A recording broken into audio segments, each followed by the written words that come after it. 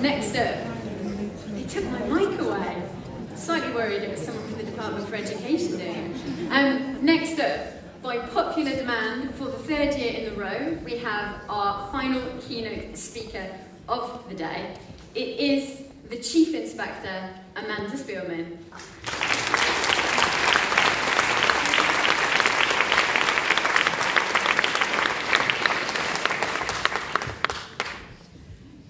Good afternoon, and thank you for inviting me again to this very splendid festival.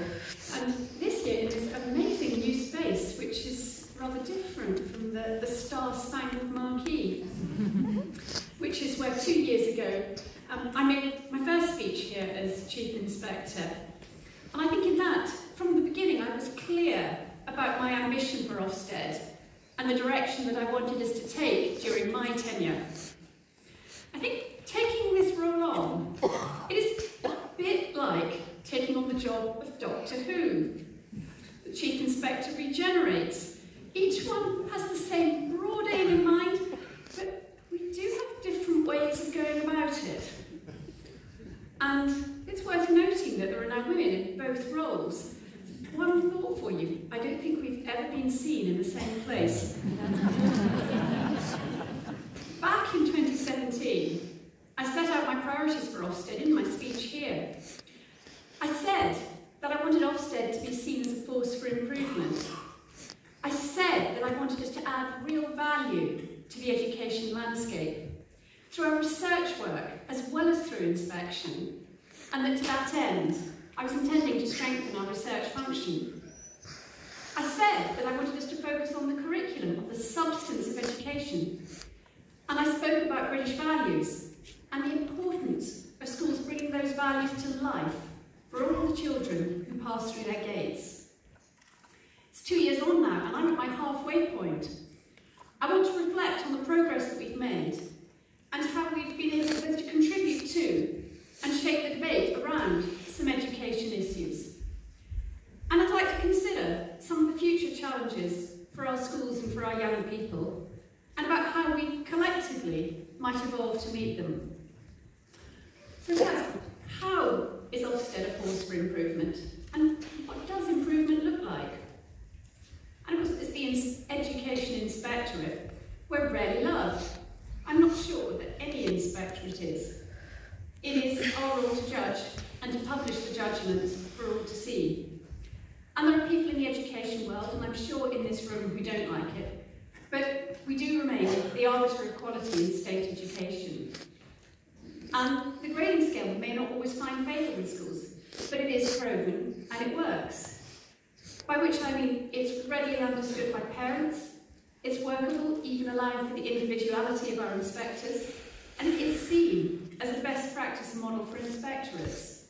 The Police and Fire Inspectorate, the Probation Inspectorate, the Care Quality Commission, they're just 3 of the inspectorates who assign exactly the same set of grades that we do.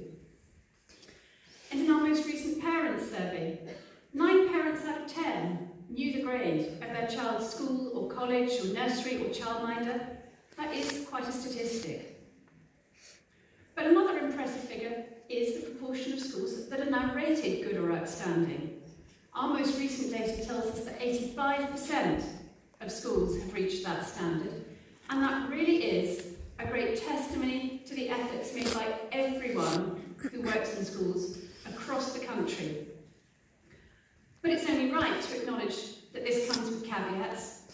As you all know, current legislation doesn't allow us to inspect outstanding schools routinely, and this is undeniably problematic for us, for parents, and actually for the schools themselves. Without some regular scrutiny, it's impossible to say whether an outstanding school is still hitting the same heights.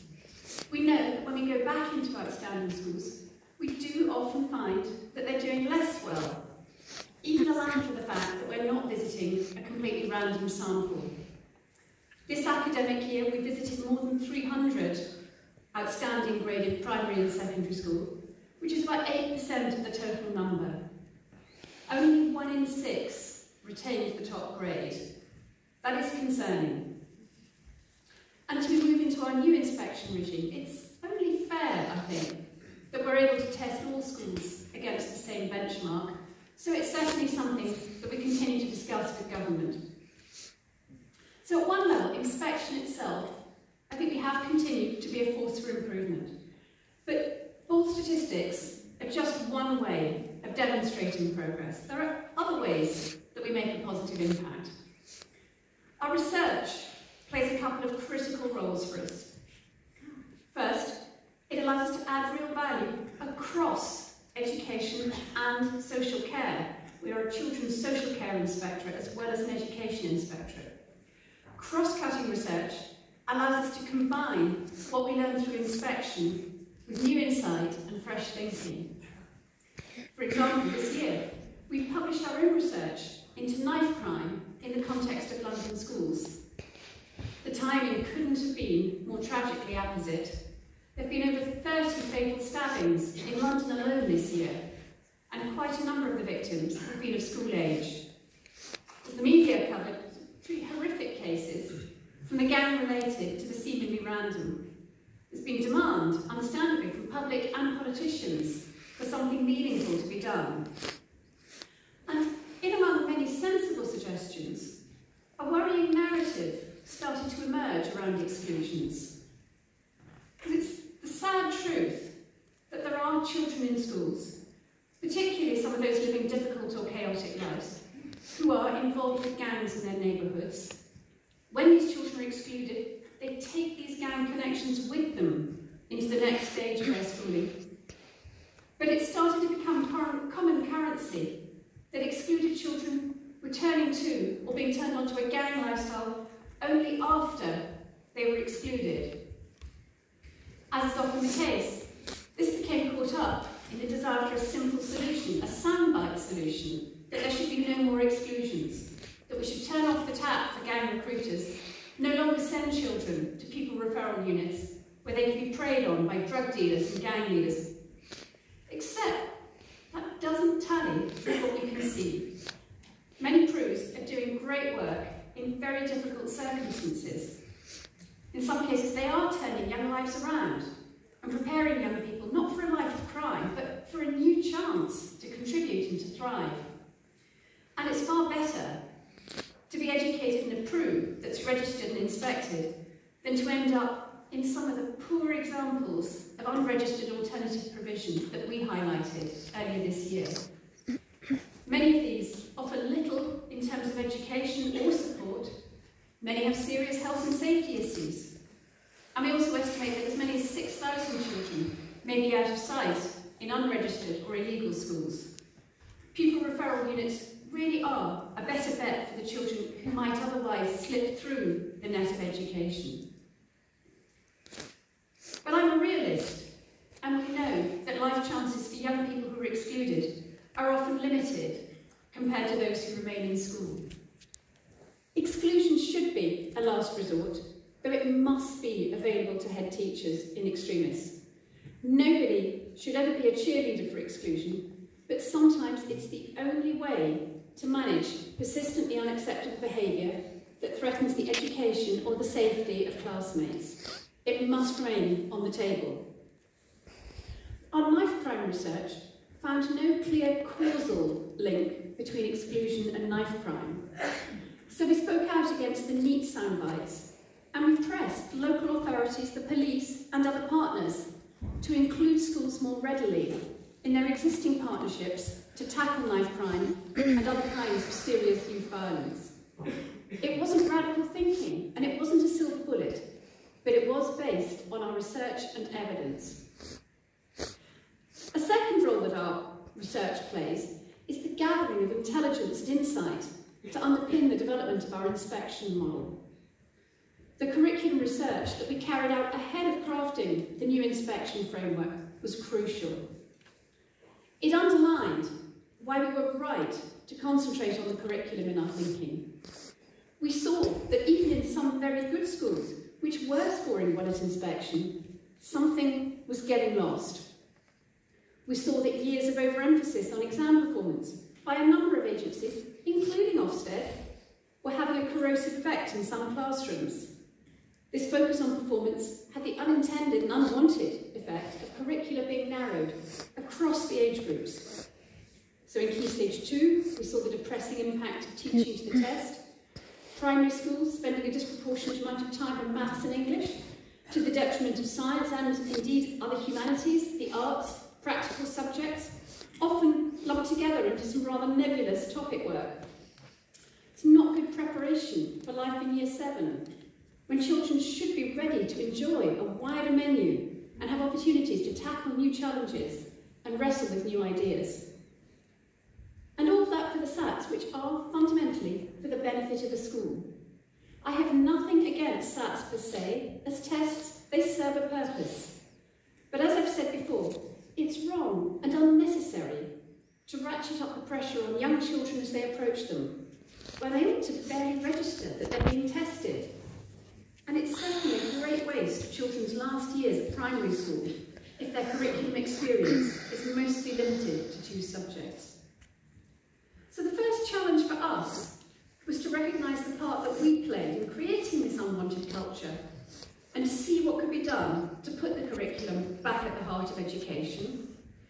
And the second challenge was to do that without undermining or reversing the very many improvements that we've seen over recent years.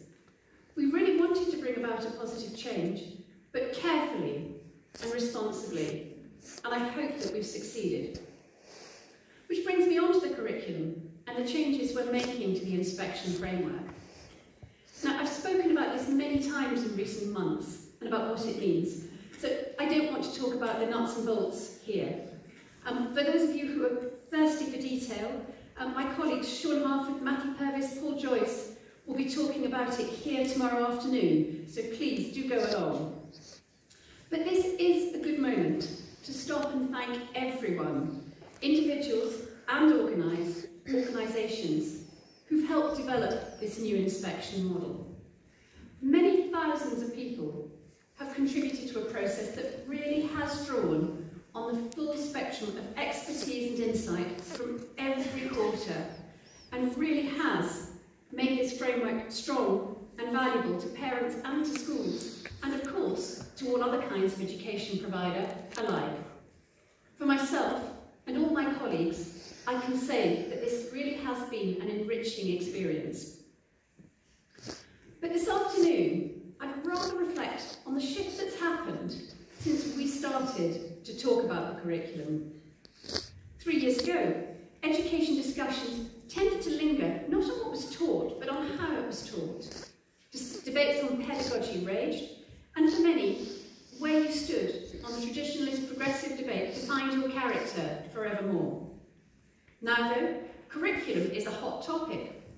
There are any number of sessions here in this festival discussing what is a good curriculum. And that reflects many discussions going on across education publications, online, as well as in schools. And rather than seeing the curriculum focus as a challenge, it does seem that leaders and teachers alike seem energised by the opportunity to think harder about what they teach, as well as how they teach it. And I see that as an example of the soft power that Ofsted undoubtedly wields. Inspection is often seen, wrongly in my view, as something of a big stick. But incorrect or no, the perception that you carry a big stick, as Roosevelt observed, does mean that people will listen to you. Above everything else that we've achieved in recent years, prompting a resurgence of interest in a strong curriculum and a rigorous debate about what children should learn has been the most satisfying. And I hope it will have a lasting impact on the lives of the children who are currently passing through school. I also talked about British values in my 2017 speech, about the importance of embedding them in the wider curriculum. And I spoke about the need for a true civic education. Both of these remain just as true today. It is so important that all these values are taught and understood and lived. None of them is an easy concept for young people to grasp. And none of them is as universally recognised as we might like to think. They don't just rub off on children without ever being taught. School is how and where we make sure that every young British citizen ends up with the same level of understanding. I'm not going to put you on the spot and ask you to tell me the 4 British values that are particularly referenced by DFE. Instead, I'll remind you that they're democracy, the rule of law, individual liberty, and mutual respect and tolerance of those with different faiths and beliefs. And they are each being tested by a combination of events and social changes. I'm not one of the voices claiming that democracy is under some sort of existential threat, but it's true that it's not in rude health at present. The rule of law does remain a clear bedrock of society at large, but equalities law is clearly coming under strain, especially where some of the different rights that we value and protect are bumping into each other. I've spoken recently about the protests at some primary schools over the teaching of relationships education that includes some recognition of same-sex relationships. I have been very clear that the laws of the land don't allow us to pick and choose which protected characteristic under the Equality Act we actually want to protect. We are a highly diverse country.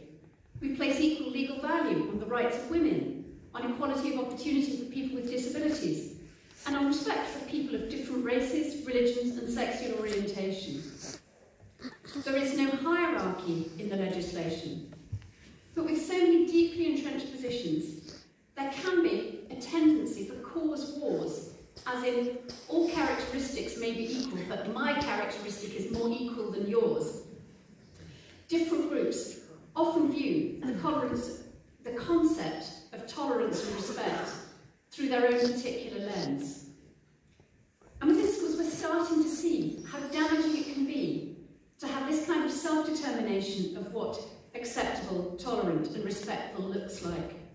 It thwarts the attempts to reach the kind of consensus between schools and parents that is so important. More generally, in education, we often talk about preparing young people for life in modern Britain. We certainly use the phrase a good deal at Ofsted. It runs through a lot of what we're about as an organisation because it neatly encapsulates one of the important roles of education. Because education is about a lot of things. It's about the acquisition of knowledge for its own sake. It's about the broadening of horizons through that knowledge. It's about the development of the skills that are needed to make a success of adult life. It's about socialisation, encouraging harmony between different people, and it's about the advancement of civilisation.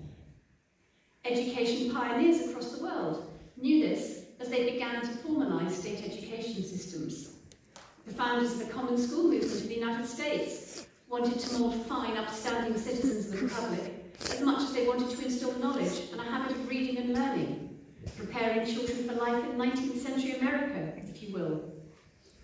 Recent conversations with our Ofsted counterparts from France, Sweden and the Netherlands have showed us how the same debates are echoed in other countries. So it's important to have this kind of wider thinking in mind when considering what preparing young people for life in modern Britain really means. The phrase is often used about the role of schools in instilling children with respect for people who may be different from them. That is certainly part of the aim, but it would be wrong to narrow the work down to a discussion about equalities or even about wider British values. We need to consider the influences and interactions that Britain and the wider world bring to bear on a modern child. The range of influences on children has changed out of all recognition in the last couple of generations. Children's consumption of information is very different, and the context provided by the world around them is different too. Starting with the last point, in recent years, we've watched the fragmentation of the traditional political tribes, not just here, but across the world. We've seen the rise of single-issue campaigns and campaigners. But looking at the world through a single lens can lead us to lose sight of the bigger picture. Complexity is shunned, and political discourse narrows and becomes more polarised. And of course, simplicity is not of itself a bad thing. Simple narratives are the gold standard in politics. They help connect otherwise disengaged voters with the complicated world of statecraft. They achieve cut-through, and there are some parallels here, I think, with teaching, making the complex understandable and bringing dry facts to life. But what we increasingly see is not a simple narrative, but a simplistic one that isn't good for anyone. A narrative in which the world's problems have a single neat solution, where scapegoats abound and critics are seen as the enemy, to be discredited or discounted or disowned. There's an anti-education narrative in this as well. Elites can't be trusted. The educated may have learned a lot in ivory towers and among dreaming spas, but they'll never understand the real world. Narrowing and polarising is happening on many fronts. We're seeing universities coming under pressure to withdraw invitations to speakers that the student body decides it can't abide. And pressure groups are not always political in the traditional sense. I know of at least 2 recent instances where schools have faced fierce protests from animal rights and vegan protesters for raising animals on school grounds and encouraging the children to learn about and be involved in their care. The objectives were outraged because these animals were in time to be slaughtered to provide meat for the school canteen.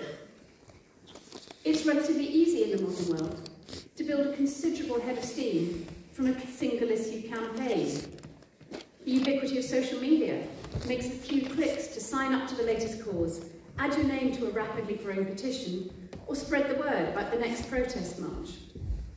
In education, there are often sophisticated campaigns that seek to add topics to the curriculum and quickly gather support. The media is awash with stories inspired by these campaigns, and the list of things that schools really must cover grows ever longer. Sleep lessons, farming, first aid, online relationships, sign language, gardening, among the list of suggestions in recent months. And that's avoiding some of the ones that would bring a blush to my cheek and probably yours to talk about. I'm certainly not saying that these ideas lack merit, but they highlight a wider point about the role of schools. And it's something that we've raised concerns about. Because for every responsibility that gets loaded onto schools, something has to give. Curriculum planning is a challenging job, and we're encouraging schools to strike the right balance between subjects. Adding the latest hot topic results in a trade-off, something that might have more merit for young people, maybe getting squeezed out.